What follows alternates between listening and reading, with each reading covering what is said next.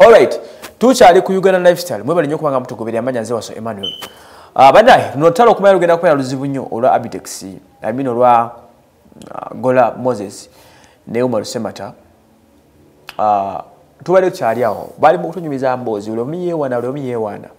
Kati ya midst meeting ule wamaze okwogera Gola amaze okwogera ne Semata yayogeddeko byayogeddeko. Kakati Balamu kyavaasa ba Semata ayogereko tabadde Balamu abadde nsejjere wa CBS Faiswali na kuba yabadde kwasaganya egundi emirimu n'agamba Umaru Semata nti Umaru kyoba okola dira abantu bano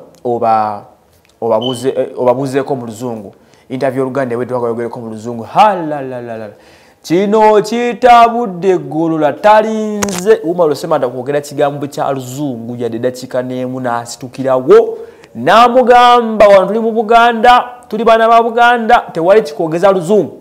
Omusajja akutte emmeeza Gola Moses emmeeza okubadde microphone zaffe zonna boomu z'abanamole biki n'alyoka bikasuka mu bbanga ne bigwa boomu zaffe nzaatika n'atandikirawo okuba eŋŋumbi. Olutalo lwe mulabako olubadde ku Sheraton Hotel olwe mulaba ku screen.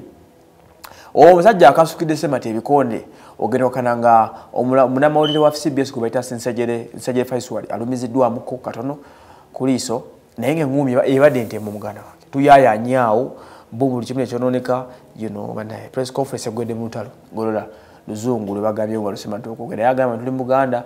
There's no reason as to why you need to speak English nga tuli mu Luganda. That is it. Ebyo happening gye mutabeera muganda wange byebyo era siina kudda ku byo saade desobola kudda ku byo ani agenda okwogera oluzungu ng'ate oluzungu agwogera atya wano nga tuli mu ggwanga Uganda kubeera nga agenda okwogera